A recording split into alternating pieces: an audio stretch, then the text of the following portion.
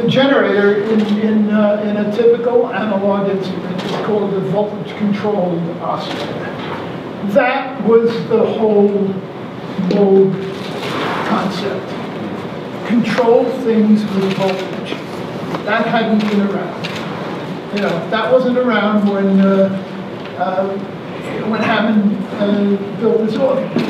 I mean, it wasn't that long ago, but it was different. You know, and I'm not going to go into all that stuff, but I mean, you've gone into it all in class anyway.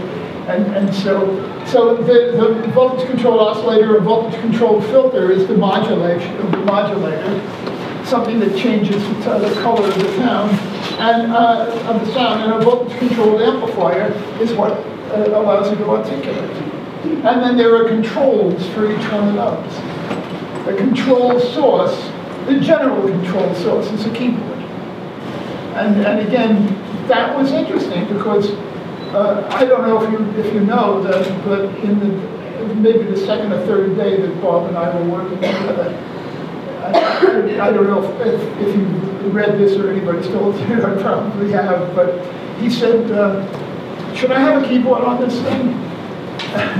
And that's I mean, it's a true story. And I said, well, why are you asking? He said, well, you don't really need a keyboard to make the sounds. And Vladimir Yusachevsky at Columbia said, no, don't put a keyboard on it. Because if you put a keyboard on it, people are going to play all kinds of junk. You know? And I said, Bob, that's ridiculous. I said,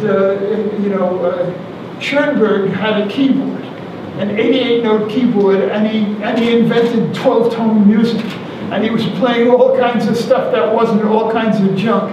The keyboard is a control that you should have. And besides, you'll make a lot more money with it.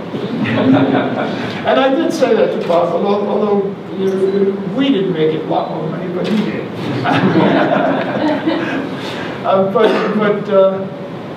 then and that's a control source. So the way it works and this is a mini Moog. And you've seen them, you don't see them live very often because there aren't a huge number of them left. But the mini Moog was the first small Moog. That when the first Moog was built, the idea was to build a big modular instrument with one module for the VCO and other modules of VCFs and other modules of VCAs. And those of you who have seen the big modular synthesizer that we had in the music department, you know that and you wire everything together, and that was the idea right from the beginning. So then they developed an instrument that people you could really buy and own and play. And so basically I figured I'd just show you what it is. If you've never seen a mini Moog, it has oscillators, and we're going to. Well, I'll play a note from an oscillator. Now, the choice that I have on this note is what the waveform would be. That's a completely different waveform. That was a sine wave.